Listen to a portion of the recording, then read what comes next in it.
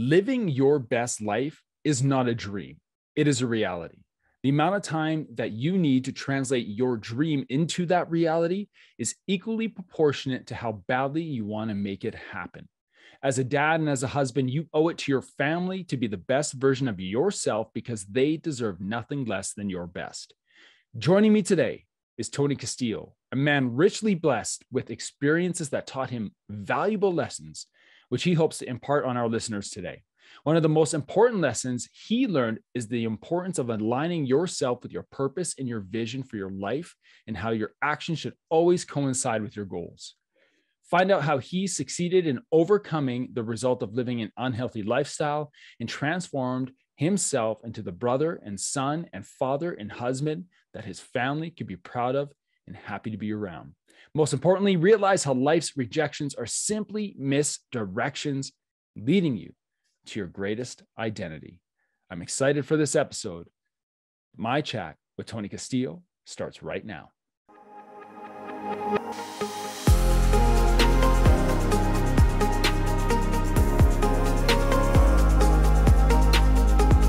Hello, my friends. Welcome back to another episode of the Dads Making a Difference podcast. I'm your host, Cam Hall. I am looking forward to diving into our conversation today with my guest, Tony Castillo. Tony is an energetic and inspiring guy, and I know that you will leave this podcast episode and this conversation with a lot of practical takeaways. That is our goal of this podcast. The Dads Making a Difference podcast is dedicated to helping men become a difference maker in the lives of their families, in their business, and in the community around them. It is my goal that with each episode, we will give you practical and actionable information that you can implement in your life so that you can truly become a dad making a difference. If you are new here, welcome. I encourage you to listen to this interview, and then immediately after this interview, go back to episode 1, where I dive into the pillars of the Dads Making a Difference podcast and our purpose here. Then hit that subscribe button. I'd hate for you to miss out on an episode. And if you're listening to this and this conversation brings you value in any way, please share it with someone you know. Let's pay it forward today. Post it on your social media. Tag us at Dads Making a Difference. You sharing this episode could be the one step that inspires someone else to make a difference in their lives.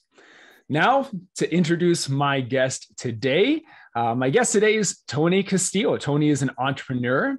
He's a business owner, content creator, certified dietitian, loving husband, and new-ish father to a beautiful 18-month-old daughter. Through his business, Nutrition for Performance, Tony and his team focus on helping others improve their performance through individualized nutrition strategies. Tony's inspiration to help others understand the role proper nutrition plays in the human body was rooted in his own struggles growing up, being considered overweight. Now, I don't want to share too much of Tony's story, so without further delay, Tony, welcome to the Dads Making a Difference podcast. Cam, thank you so much for having me on. And one thing you definitely need to mention is when people listen to this episode, give it 5 stars on wherever they listen to it on, whether it's Apple, Spotify, whatever they listen to, give it 5 stars. Cam is a great guy. He has been a mentor to me. If you're looking for someone to help you become a better leader, make sure not only listen to this podcast, but reach out to Cam because he's a great father as well, great dad, great husband as well, and great entrepreneur as well. So thanks for having me on. I appreciate you, brother. You're kind. And of course, yeah, if you're listening to this and you feel that it does warrant a 5-star review, please rate it 5 stars. It helps us get more reach. It helps more men be exposed to our podcast. We can make a difference in more men's lives. And if you don't think it's worth 5 stars, hey, direct message me. Seriously, direct message me at Dads Making a Difference and let us know how we can improve. I'm always open to growth. So Tony, I'm pumped to get into this. You alluded to it. We know each other a little bit through, a different mentorship opportunity, but I'm excited to have you on today because I know that your story and your mission to help people really dial in their nutrition, I think this is a powerful message. And when we think about a dad making a difference, I truly believe, and from me in my Fight the Dad Bod business, like nutrition and fitness and health is foundational in what we can do in our lives. And without your health, you have nothing. And so why don't you share with us, start by sharing a little bit about you, like where you grew up or little Tony grew up, and then we'll have a conversation about how you got to where you are today. Absolutely. Well, super, again, excited and blessed to be on this podcast with you, Cam. A little bit about me and how I grew up. Both my parents are from Dominican Republic, so they're both Spanish speakers. And I'm lucky enough that we were just talking about this, your daughter being in class learning Spanish. When I was actually in first grade, my teacher pulled my parents aside and said, Tony would never be able to speak English. He just couldn't enunciate words. And I didn't even know Spanish at the time. I was actually growing up, didn't even speak that much because I was so scared to speak the language because I only heard Spanish at home and English outside that I didn't know what to speak. It was eventually, I felt comfortable with my friends in preschool that I started to talk all the time. And then in first grade, when my parents pulled me aside and said, well, you know what, Tony, you're going to be going into English classes after school. So I got to get extra English in. So lucky enough to be able to be speaking English, talking with you in this language. Grew up in Florida. I had a sister who had Down syndrome. So I have a very caring background. She really helped me with a lot of things I do now with my daughter. One thing, my sister passed away now 6 years ago. One thing that she always taught me, she was not able to speak, but she would always smile, and she always had to be patient because communication is key when we talk. So one thing I can definitely say that growing up, learning, and now that I practice with my daughter is always smile, be patient. But my own journey is just growing up, trying to figure out what it's like to be a Spanish person in the population I was in, how to become a better person, how to better integrate within the community and be able to talk to others. And not only talk to others, but as I decided to grow and go into nutrition my own, how to inspire others. But that's just a little bit about little Tony. Should I go ahead and dive into what got me into my nutrition passion? Yeah, we'll get there. Can I ask you some please. questions about just your intro? And for those of you wondering if, and Tony, this is nothing against your sound or where you're at right now, but Tony is currently in Spain. Yeah, he's currently in Spain. So it is so cool to connect with you halfway around the world right now. Yeah. Tony, you said you were growing up and, the language barrier was a first barrier. And then I didn't know that you had a sister who had Down syndrome. And, in my experience, for those guys listening who might know me a bit, if you're new here, I was an educator. I've been in education for 15 years. And I spent 7.5 years in education in what we call learning support strategies. So I was the teacher overseeing all the inclusive educational programming for students with disabilities. And so I did that for 7.5 years. So anytime I hear someone who has a family member or community member who's connected to that world in some way, I'm always curious to ask a few questions. Can I ask you a couple? Cam, I knew we were connected, but please, yes. Yeah. That's just solidified it even more. Yeah. For you faced your own barriers, right? The language development, that piece, being able to come out of your shell.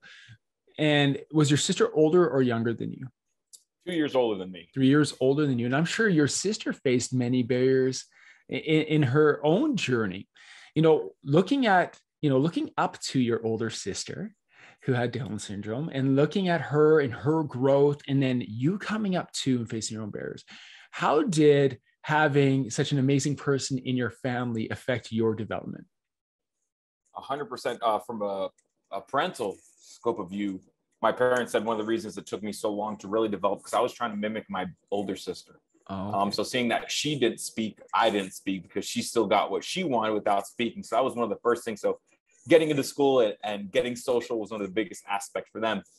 And then seeing that my parents were divorced when I was 8 years old, being that my father went to Dominican Republic and my mother stayed in the United States, trying to manage and work with my sister to get her across on a plane, right? So then I had to figure that out with her. It definitely affected my own growth in a positive manner, but in the moment, I didn't understand it. We all went through the teenage years, those awkward years where we don't really know what to do, what we like, who we like, and trying to impress everyone besides our family. It's for some of us, which was including myself. And I remember I used to be embarrassed. And then eventually when I saw how much my sister cared for me and how much I truly cared for her, I think back to those years and I'd say, wow, I was so blessed to have someone like that.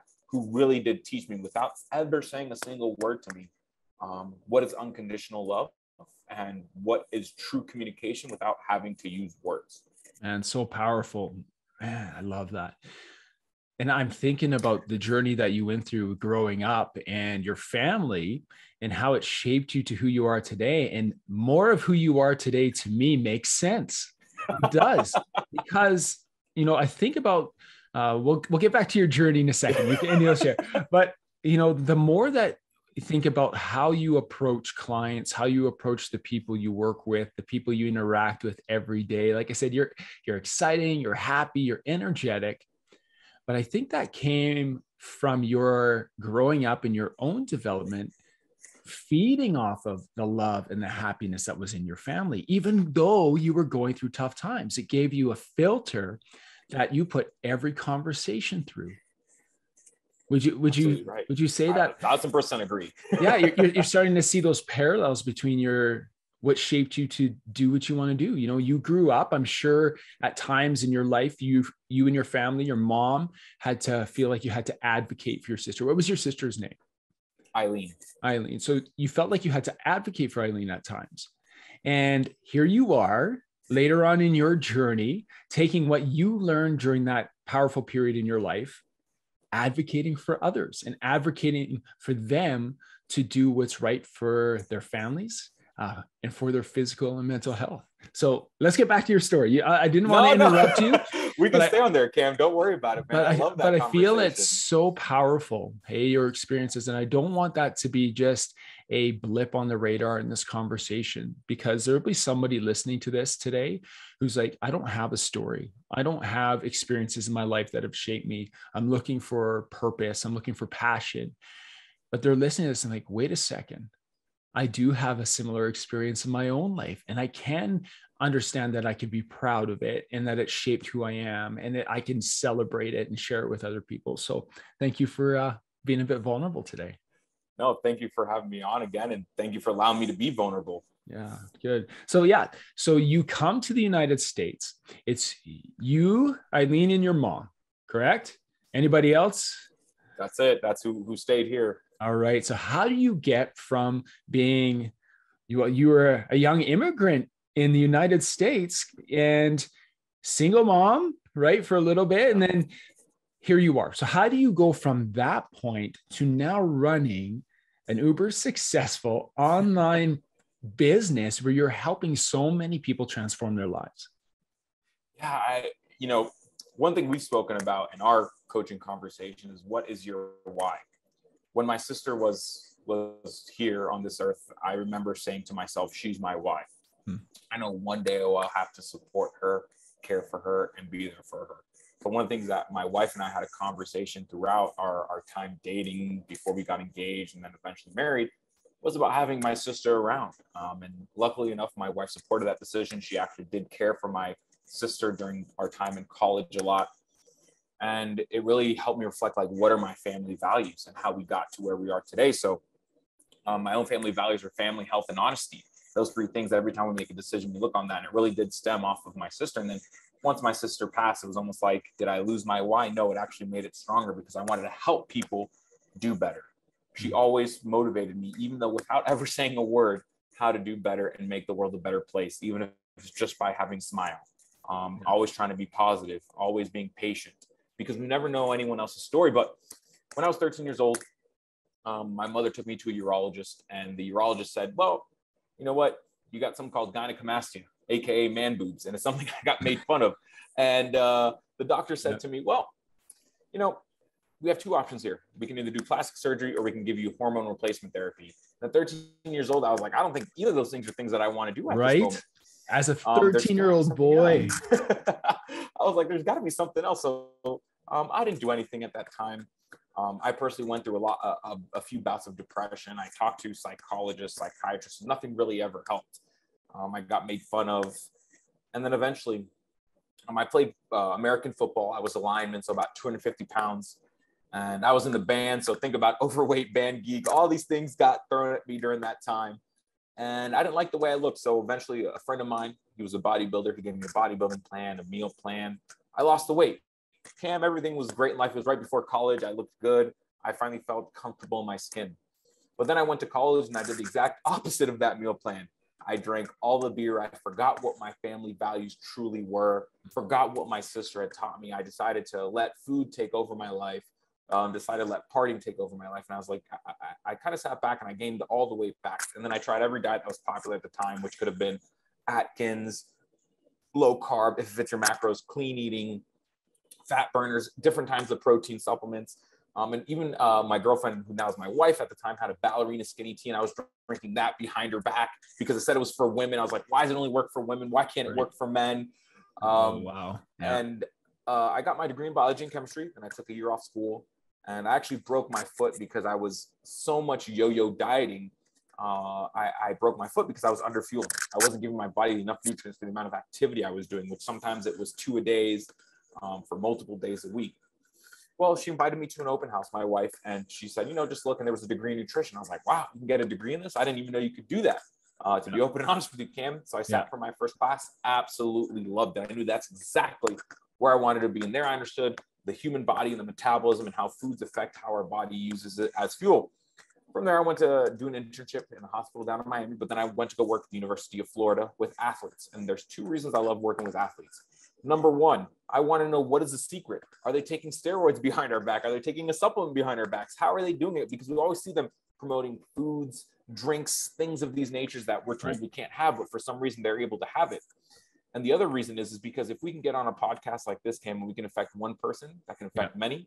I think that's the end of our day, trying to make a difference. As you said, dad making the difference, just like what this podcast is. So my goal is to make a difference. If I can affect an athlete or an active individual who can take this message, which could be eat more fruits and vegetables, and spread it to millions versus have a soft drink, then we've made a bigger difference in the world. So those are 2 reasons why I like working with athletes and active individuals.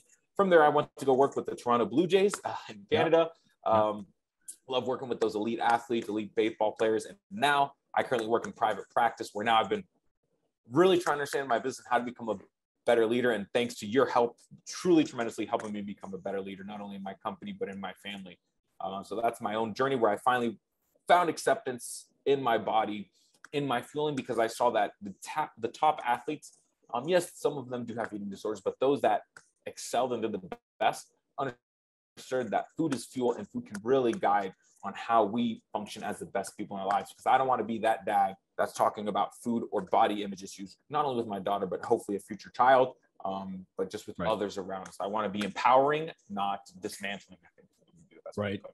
Your journey through middle school, high school, the injury, being into college. I think so many young men, whether they're considered by their doctor overweight or not, will navigate some complexities in that period of their life, right?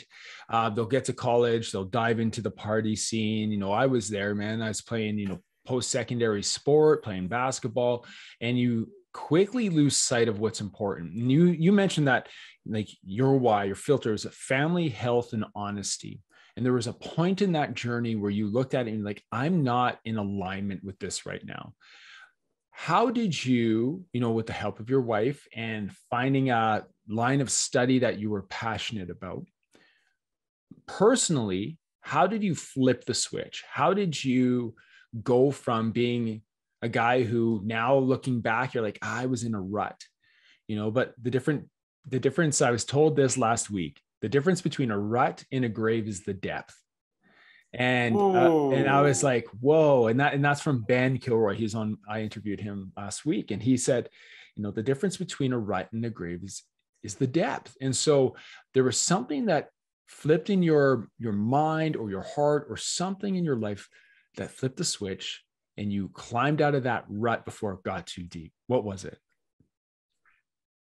Yeah, I would say many things led up to it, but the 2 that were really sticking in my mind was, number one, working with athletes and seeing them eat the food and be okay with it, and seeing how many other men struggled with it. Many business coaches I worked in the past said I should only work with women. They said working with men is one of the toughest population because we don't open up. Right.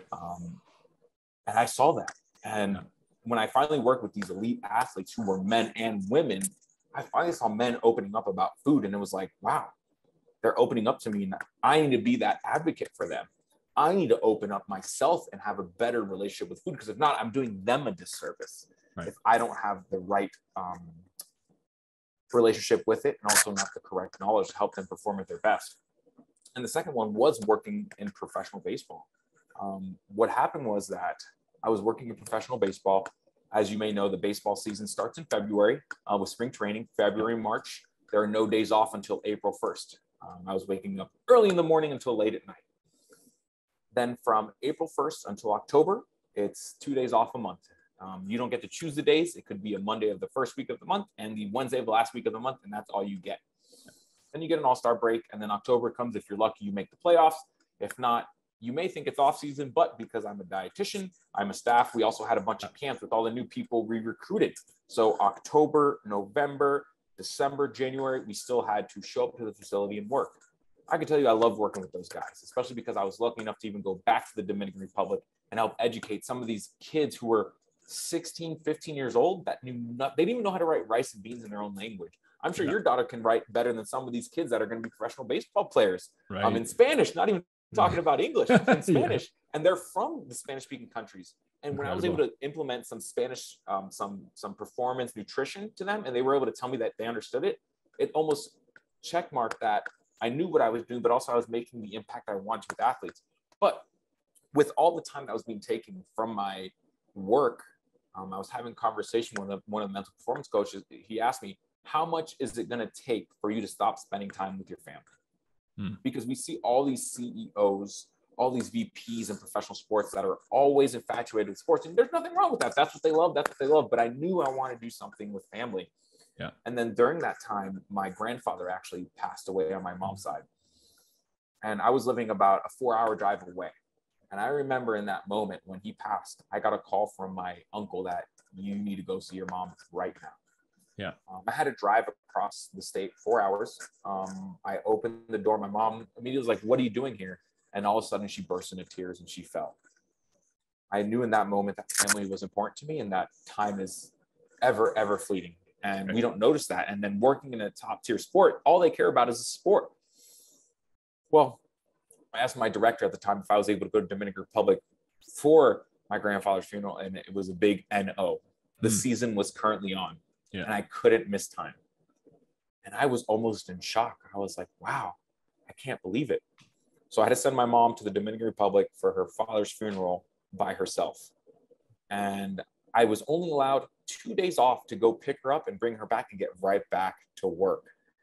And I knew in that moment, my time was not being valued.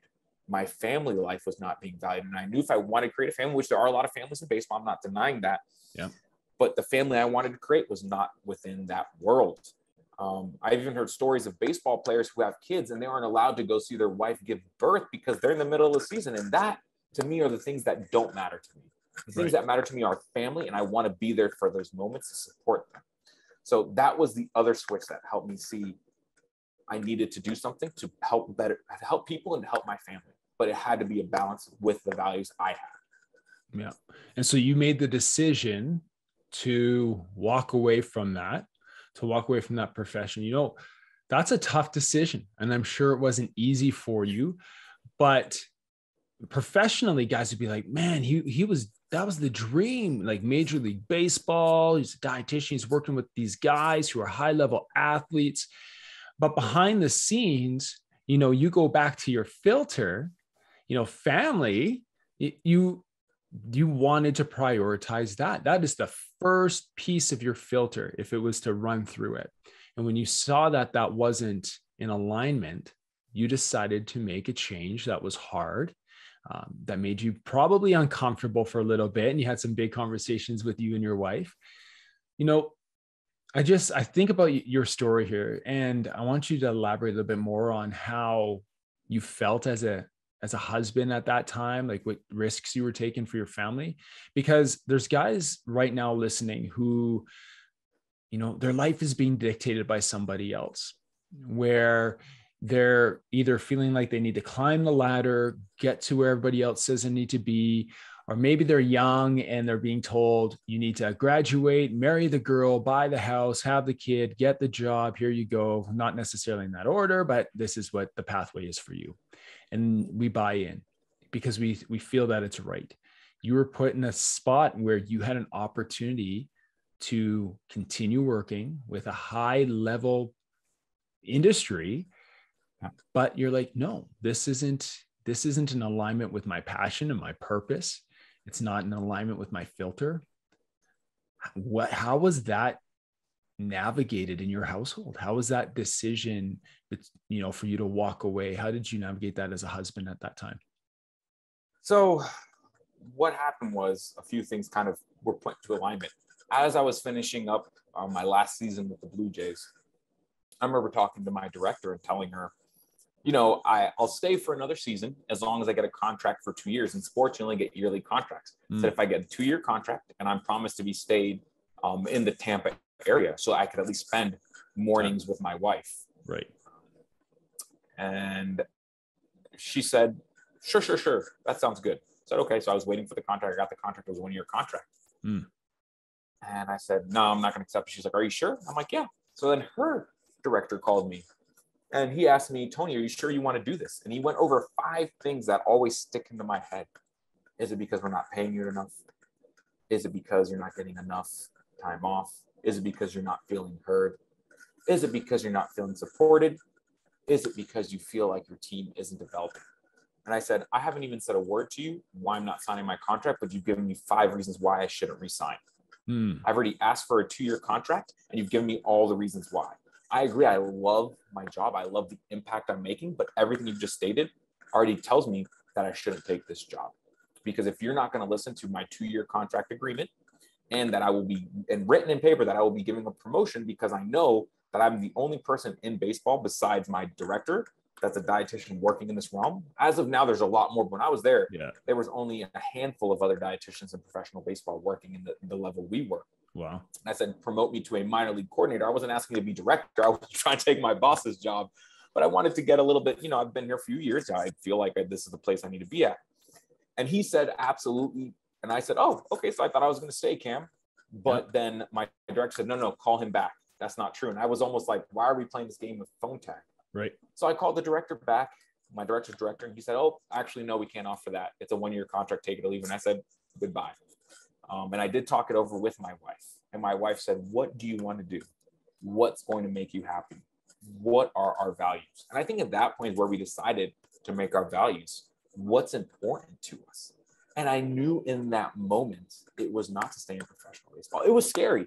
I think I've told you, one of my first business coaches I hired as a dietitian, I said, you could literally tell me to wear a sign outside the street and to say, hire me as a dietitian, I'll do it. Just tell me what strategies I need to implement in order to make this work. I was desperate to make it work because I knew that this was all I was going to do for the rest of my life. And I was going to love it because I knew I was going to be doing it on my terms and teaching people what I love and give them my passion and my energy through nutrition. So I think it was a conversation I definitely not only had with the people I was working with, but with my wife.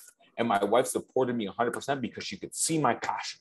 She knew that this was important to me. It was a scary step for both of us. We did have some money in savings. And of course, we used it, but now we are doing better than ever. And as you said, I'm currently in Spain. I've been here for 3 months and not 3 months yet, almost there. We'll be back before that mark, but loving every minute of it and being able to spend time as a family, which is what some people dream of. And I would not have been able to do it if I had still been working in baseball. Yeah, amazing. And, that whole time, I think the powerful piece is it always comes back to that filter.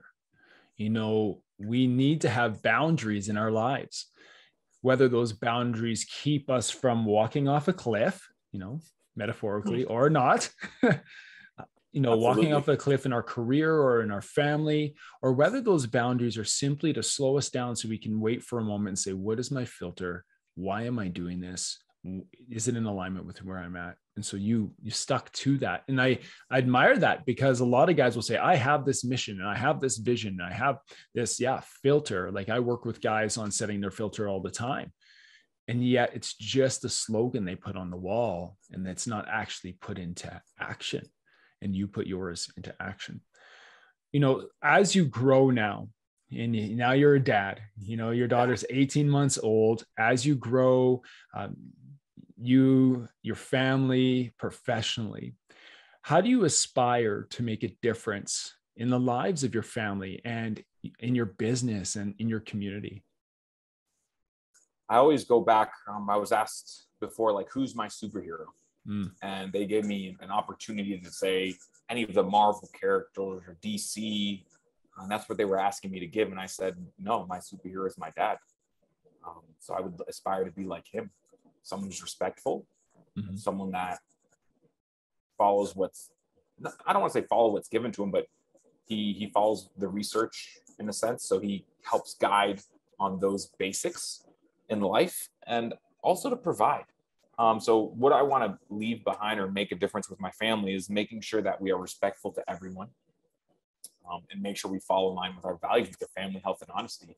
So what I want to make not only in my business, not only in my community, but in my family is that we follow those things. So if we have a decision, how does it affect our family? How does it affect our health? And how honest are we being with each other if we are doing this the right way? Because one of the toughest things I've seen many of my clients, even in my family, is just honesty. Reason being is we don't want to hurt someone else's feelings. We feel like if we're going to be honest with them, that's when we can hurt their feelings. But one thing I see with my dad, not that he doesn't care about other people's feelings, but he's honest. And sometimes it hurts people, whether it's myself, whether it's my wife, whether it could be my daughter, but at least he's honest. Maybe there's better ways to go about it and communicate it. I'm absolutely sure of that. But that's what I want to build in my community, in my business, and my family, being able to follow those values of, are we helping keep our family together? Are we helping keep our family a family? Are we helping each other be healthy, whether it's physically, mentally, spiritually, emotionally? And then finally, are we being honest with what we're saying? Yeah, I love it. You know, it's interesting when you led into your conversation about your background and you say, you know, your parents divorced when you were 8. A lot of people would jump to the conclusion that your dad wouldn't be somebody that you looked up to. You know, like you were living with your mom and Eileen, and your dad went back to the Dominican Republic. And here we circle back into your story where your superhero is your dad because he was still able to do those things. I love it because there are a lot of guys out there who get, you know, people go through a lot of tough experiences in their life, and families will separate or families will blend and things will happen. But a lot of guys won't use it as an excuse to step away, to be disconnected. And it sounds like your father, even though he and your mom are no longer together, was still a big part in your life. Absolutely. He found a way to provide for us, even if it was in a different country. And I'd still consider my mom a superhero as well. Yeah. I learned something different from her. She's very altruistic. She wants to help others. And I got that from her, honestly, even though my dad's a doctor and he helps others in his ways. But my mom was also in the education realm, but she was helping kids with disabilities. And that's what she did for most of her life once my father and her separated. So it's not only helping my sister, but helping others that have that challenge, and almost being a help with other parents that have that challenge as well. So I think that's a lot of it where it stems from with my family and health and honesty. Like, she had to be honest with those parents, like, hey, you know, something's wrong with your kid, because she would take care of some kids and they'd come in and they wouldn't be clean. And she had to tell them, like, you need to clean your kid. Yeah. You need to take care of this. This is yours. Like, you need to love this person. Like, don't neglect them just because they can't speak to you. So I think it's almost being an advocate for others when they can't be an advocate. Sometimes when it comes to health, we don't see that because we think of so many others that we're the last person we think of. And as you said, health is everything. Yeah. This podcast. Okay. So now let's transition back into the health, because I feel like we were missing a big chunk if, you know, I didn't give you an opportunity to share what you teach, how you help people.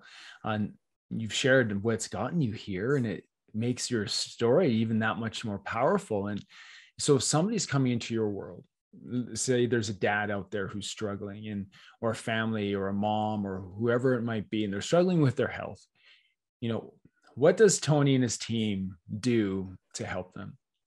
First thing, hydrate or dihydrate. I love it. Remind them. I was hoping you would say that, because this is on all your stuff. So explain hydrate or dihydrate.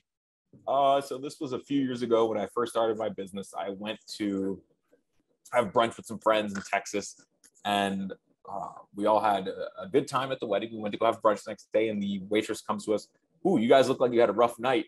Hydrate or dihydrate, right? And I was like, wow, that's such a great thing to say. I've never heard that. And I've started to utilize it and everything I teach, because not only is it after a rough night of drinking, but I notice that many people, when we are with our families, we may not be in the best of moods because sometimes we work all day. Many of the people I work with, not only athletes, but those active individuals that they work out really hard in the morning, then they just forget about everything nutrition-wise the rest of the day, and they don't get the results they want.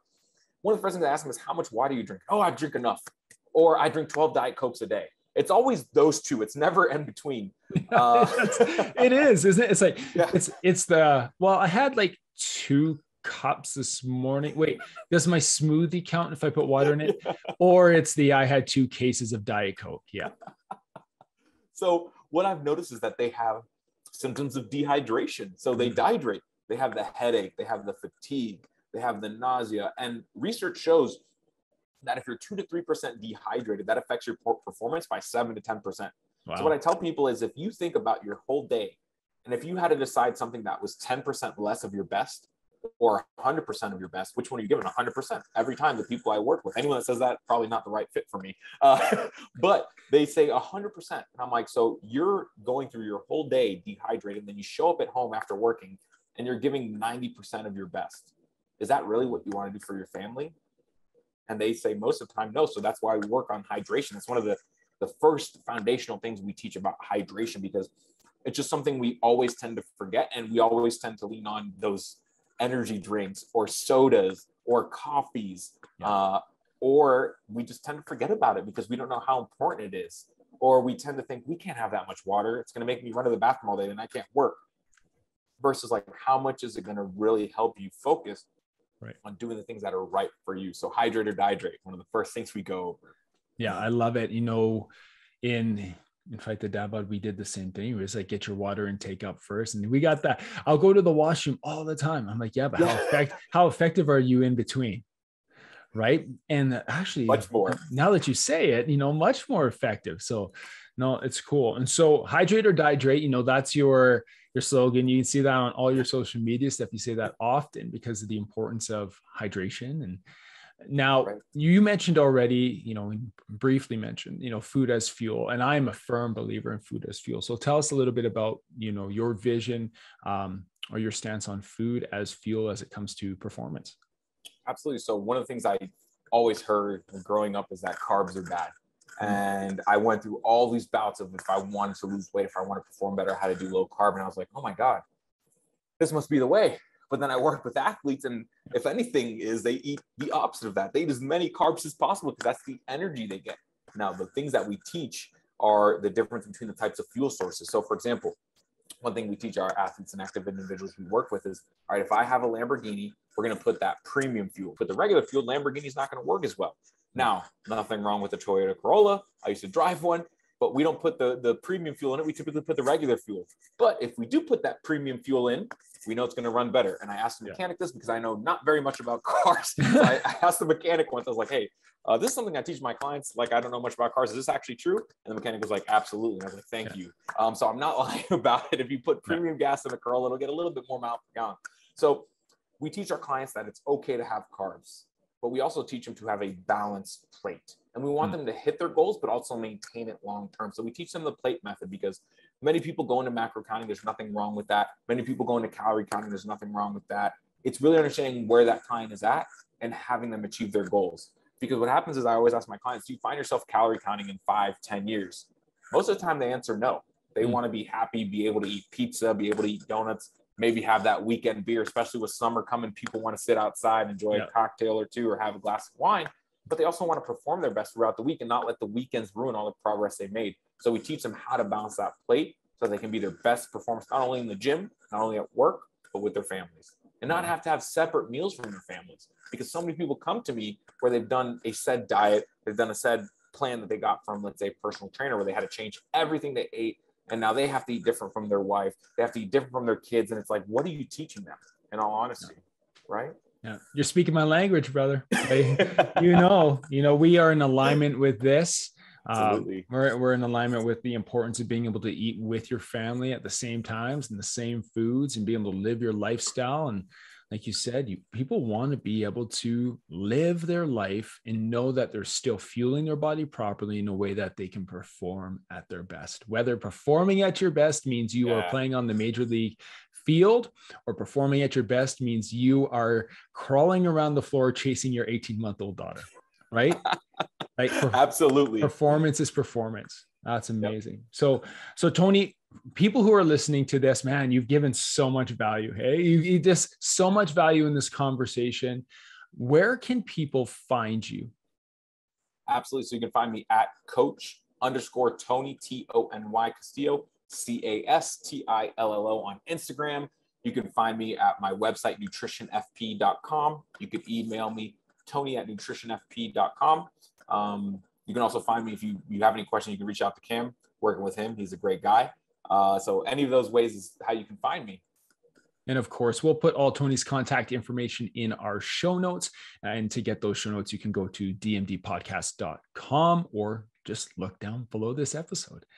Tony, it's too bad we're out of time. I'm going to have you. I'm going to have you back sometime. Thank you so much for opening up today, telling us a little bit about your story, sharing with me a little bit about your growing up and your sister. And I think that's so powerful in your journey. So thank you, brother. I appreciate you. And when you heading back stateside? Next week, actually. So I'll be back soon. Okay. Well, safe travels to you and your family. And once again, thank you so much for joining us today on the Dads Making a Difference podcast. Thanks, Cam. Thanks for having me on. See you, brother.